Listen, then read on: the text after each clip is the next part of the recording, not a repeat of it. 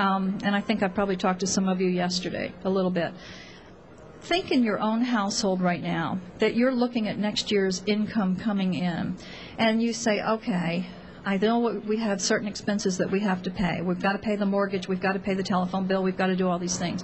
But you're sitting there setting up a budget, and then what you say is, well, I'm going to plan next year to spend $800 for fuel oil, when you know that this year you spent $1,200 because it went up by $400.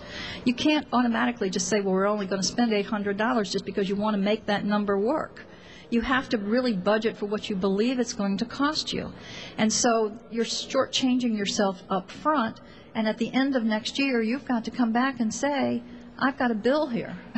I've got to pay it. And that's what this budget that they have presented does. And it shortchanges in areas that are already required by law that we fund: Medicaid, pharmacy, health care. Those are the things that we have to pay for.